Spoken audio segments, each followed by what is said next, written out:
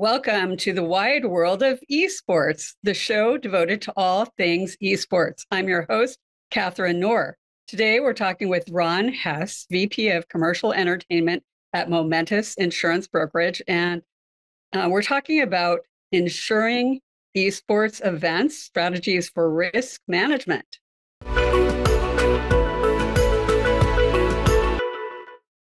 Welcome, Ron.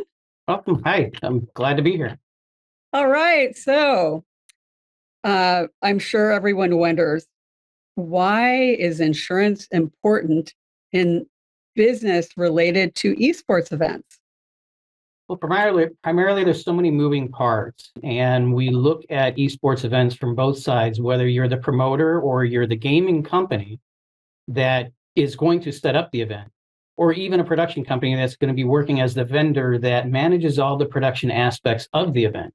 And that can be the entertainment quality, the sets, the stage, the visual effects, the performers. Events are now much larger than they used to be. They used to be guys getting into a room, into, say, a hotel lobby and, or parlor and playing static at a laptop. Now there's so much more involved, a lot of moving parts and logistics, and it is an actual entertainment venue now. That is just so much more than it used to be. Now, I know, Ron, that you are not the normal type of person to be involved in insurance. You have a really interesting background in entertainment, film, television. Tell us about your background and how you ended up in the insurance business in relation to esports and other entertainment. Sure. So back in the early 90s, I was an actor and I was in SAG-AFTRA, and I got on a lot of film sets and I got a lot of different television productions. I did a lot of commercials for Disney and various purposes for film and television. And there was a couple times where I was working on a set with very notable directors and everything just stopped. Like nothing would happen. Everyone was standing around and waiting. Well, they were waiting on a certificate of insurance to get done what they needed to get done that day because the underwriters had not approved some type of effect or some type of activity, and they had to get it approved. And so they were waiting to get that done, whether it was getting equipment because the equipment needed to be assured, or a stunt, or use of pyrotechnics. And I took note of that and said, wow, this is pretty interesting that insurance has such a control over the facilitation and operation of a production like this. And that's how I got my start.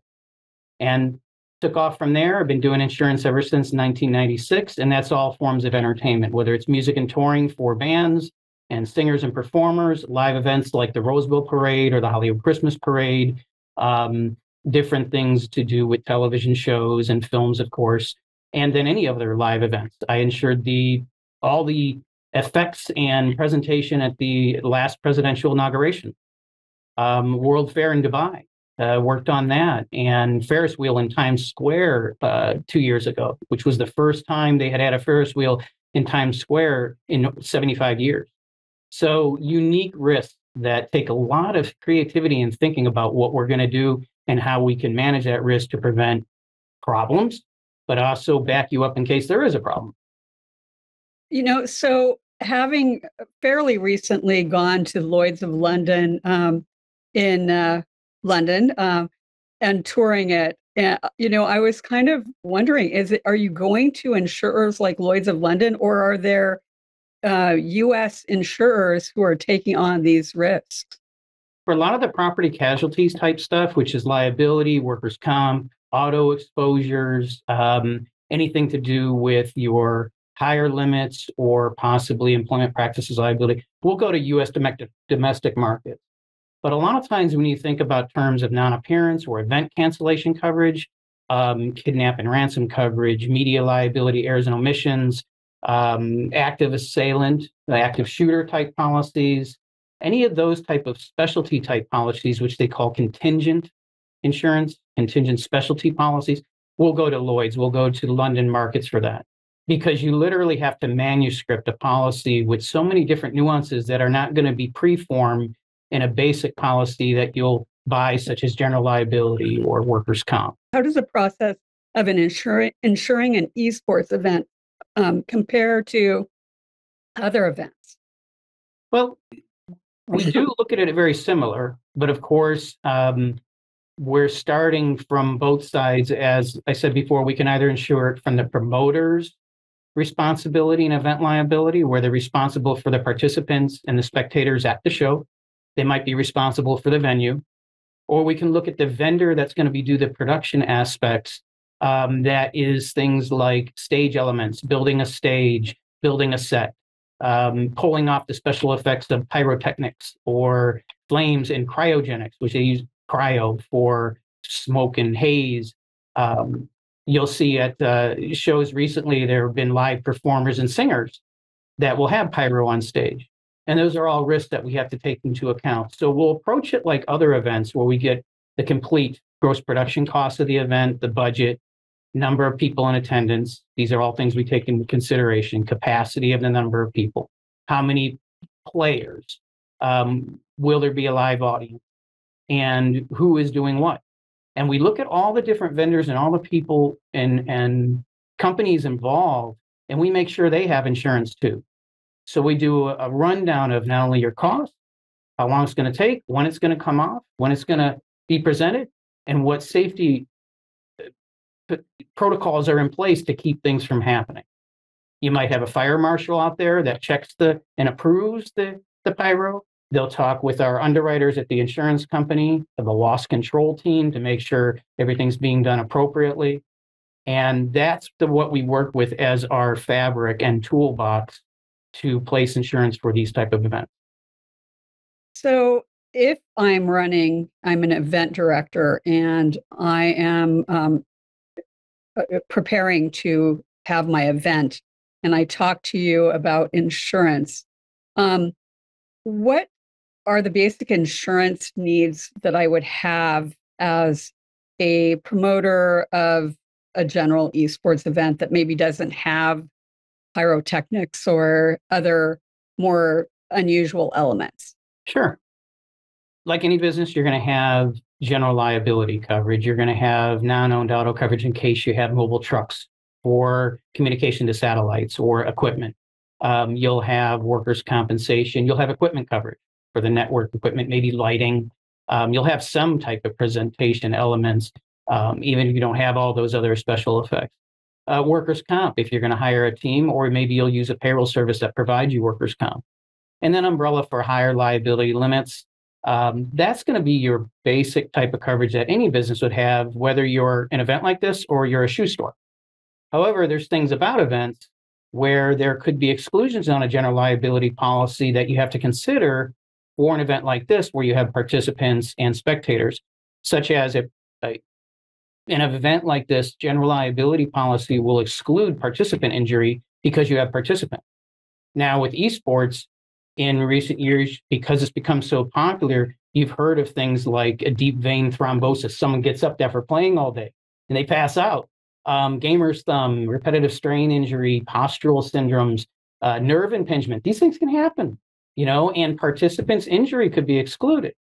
So we want to write something back in to cover that, which is called accidental death dismemberment type coverage and medical, to cover participants if, in fact, the general liability carrier does not want to cover participants. It is a sport, and you can get injured.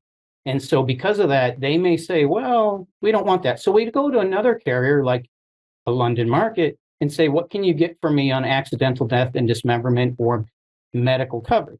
And we'll write a policy specifically for that based on the number of participants. So what if I'm a team owner and I want to insure a game house where participants, or actually team members, live, practice, and stream? What kind of insurance would you provide, and what kind of considerations would you have for that kind of risk? Well, I would look at first, I think the best way to cover them would be, are you hiring them as employees? And I've done something like this in this very nature, but with a boxing company that hired the boxers as employees, provided them training facilities. But as you can guess, boxers are going to get injured. You're insuring them for workers' comp. It's a known risk. So the rates were really high, but that would be the best way to approach it in this case. I would want them on workers' comp. Otherwise, you're then falling back on this liability and accidental death and dismemberment type coverage, which has a capped limit. Workers' comp has no capped limit. It's endless until if someone's injured, whatever it takes to get maximum recovery out of their injuries. So that's probably how I'd approach it there. But of course, you then have all those other coverages, general liability, non-owned auto, and all these things for them. But if they're playing on site, I would definitely want to see if I could hire them as employees to get the advantage of workers' comp. So you mentioned active shooter coverage.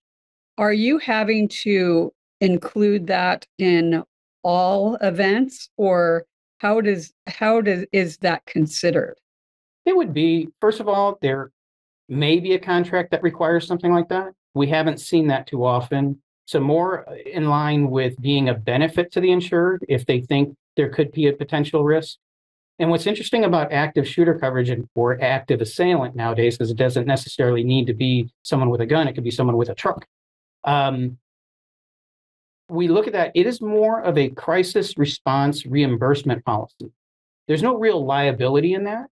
So if something happens, you're really getting that policy to help the medical costs and mental consultation and the things that come and the aftermath in order to avoid being sued. Because someone may say, well, you should have known. But that's really just as a crisis response type policy, a reimbursement policy for the lost property damage from the shooter, and not so much a liability type policy. So when people think about esports, they, clearly much of the action is on, we use computers and we're using, people are streaming and playing on devices, consoles.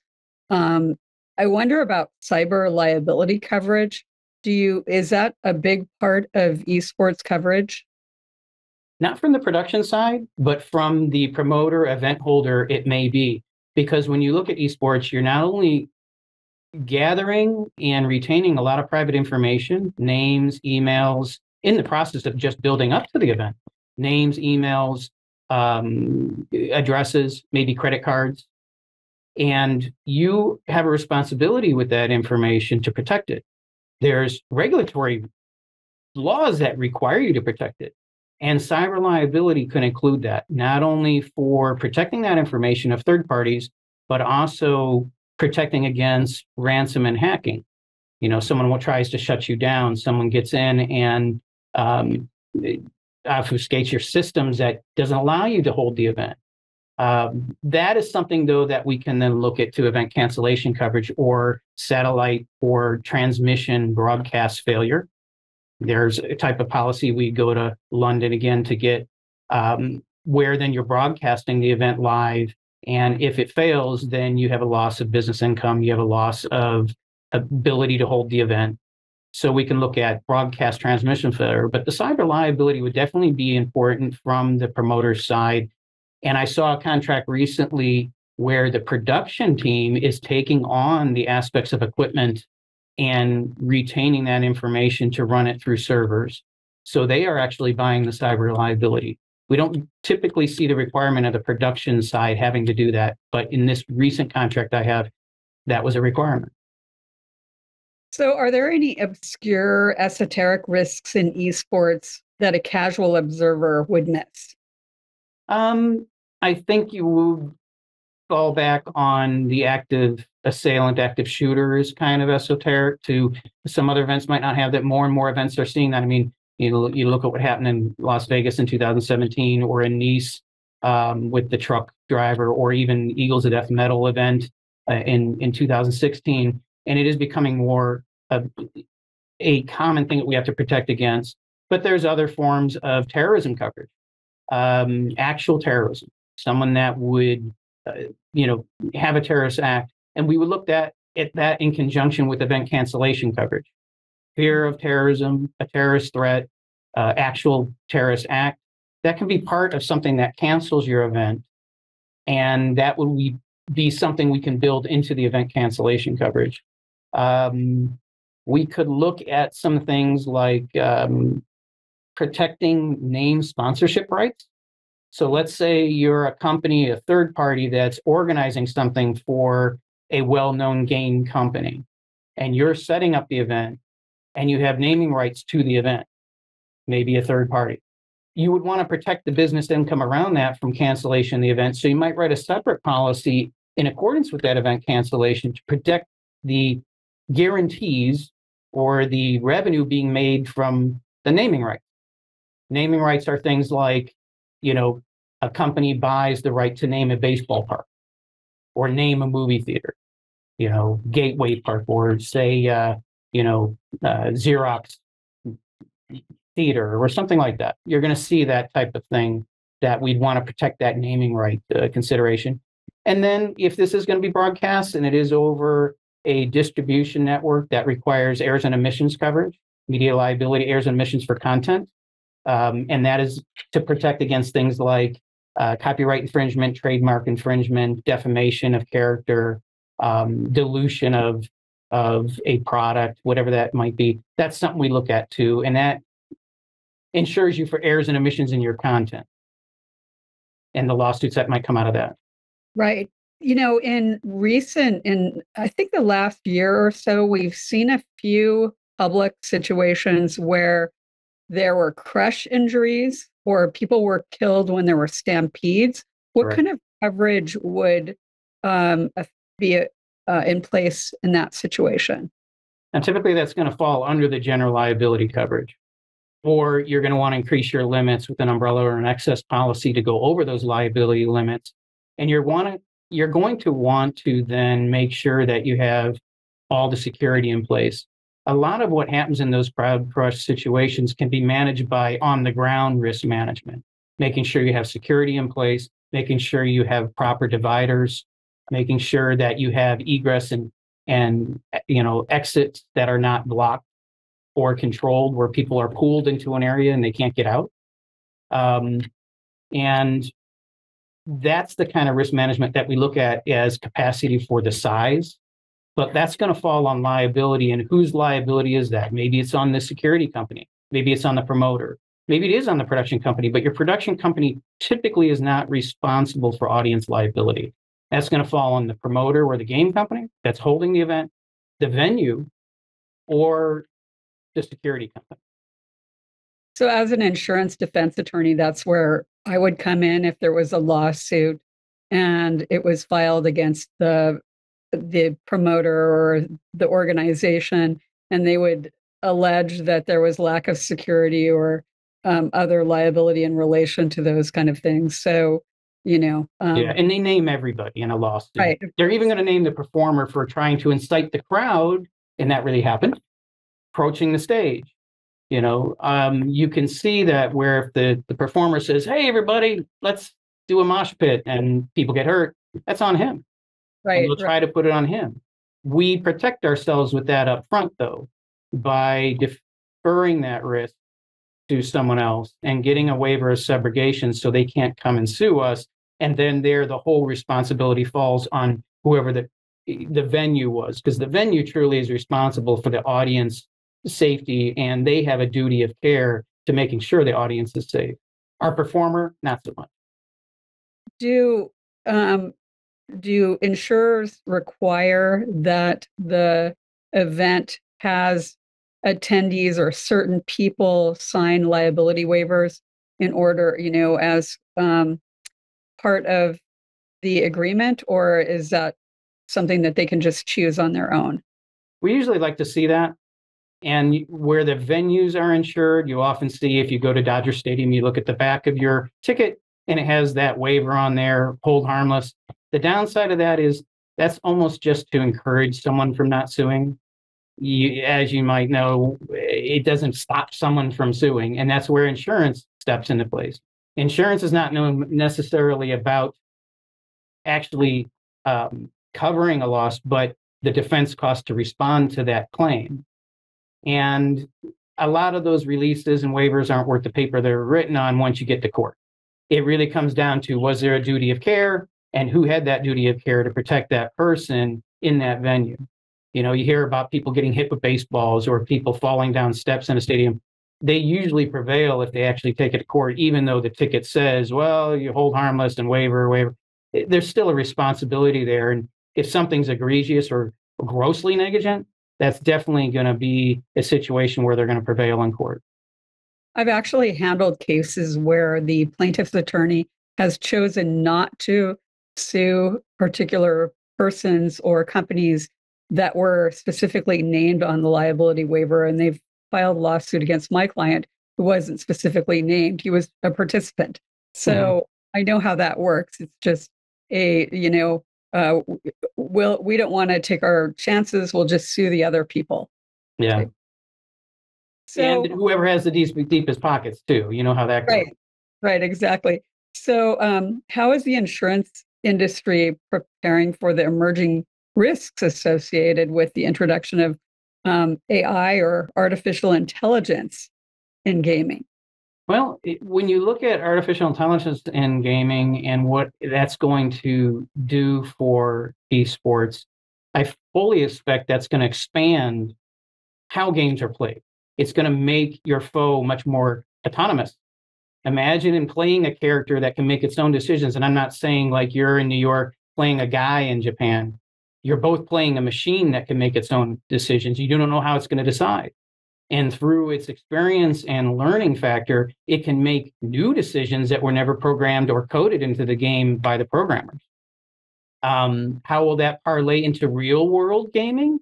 I think in the future, we'll see something as wild as the film, Ready Player One or in The Matrix, where people actually physically interact with a game and not just at controllers and laptops, but literally haptic peripherals, motion capture body suits that they're athletic, and it's a true MMA fight against someone like you could recreate a Bruce Lee, as an autonomous character in a video game, and you're fighting him.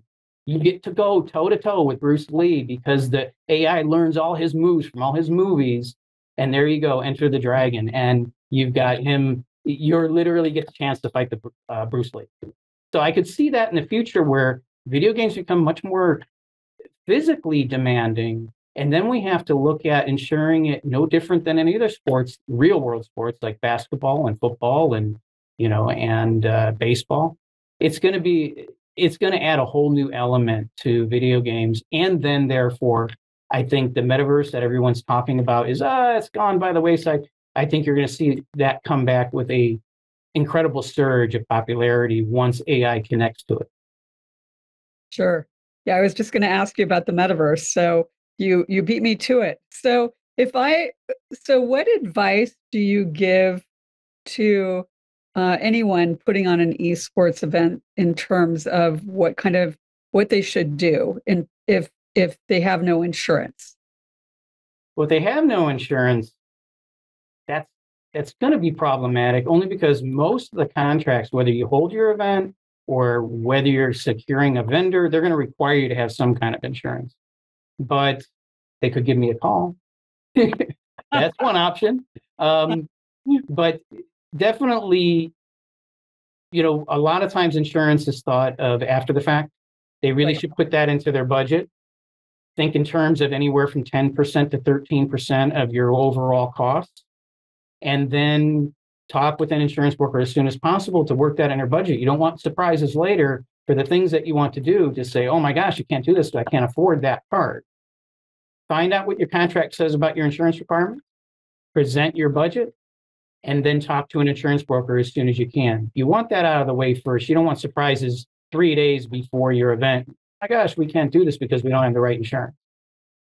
So as an insurance defense attorney, insurance companies hire me to represent essentially defendants, their insurers. And they're in a situation where those defendants, my clients, are in a situation where they don't have to pay my fees because they had insurance, and so the insurance covers my fees. It also will cover them if there's a judgment or settlement, up to the policy limits, as long as there's no exclusion.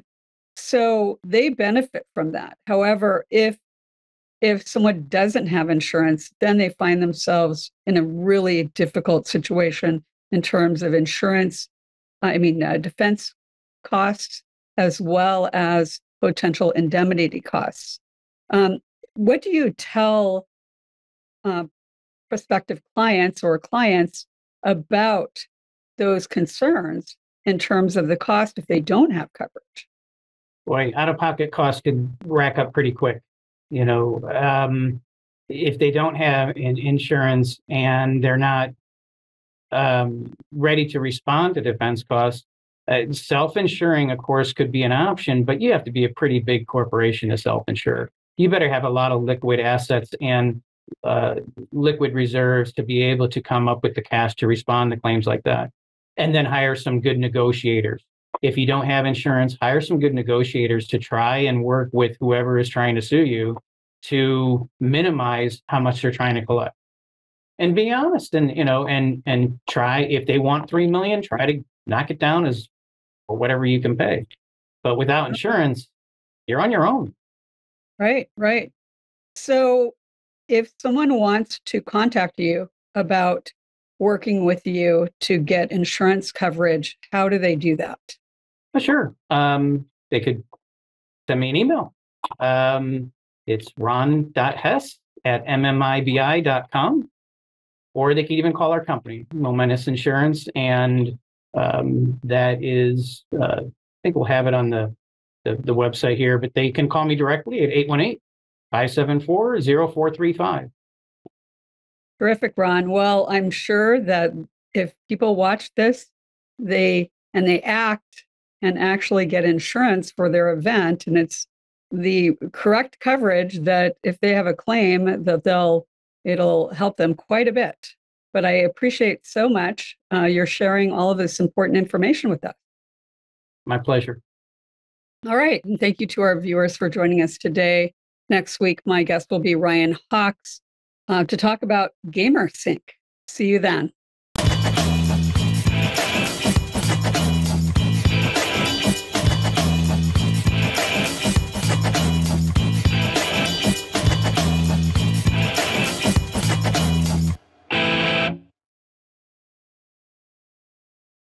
Thank you so much for watching ThinkTech Hawaii. If you like what we do, please like us and click the subscribe button on YouTube and the follow button on Vimeo. You can also follow us on Facebook, Instagram, and LinkedIn, and donate to us at thinktechhawaii.com. Mahalo.